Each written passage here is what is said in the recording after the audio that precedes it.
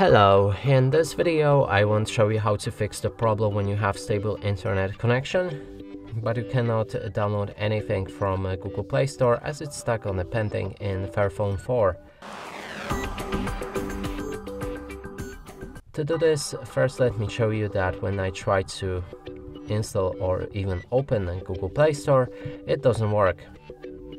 And now to fix this, we'll need to open our settings, then scroll all the way down to the bottom and find the system. Enter date and time and activate set time automatically. If you go back to your Google Play Store, now it works fine. And that's it for this video. Hope you like it. Please consider subscribing to our channel, leave a like and a comment below.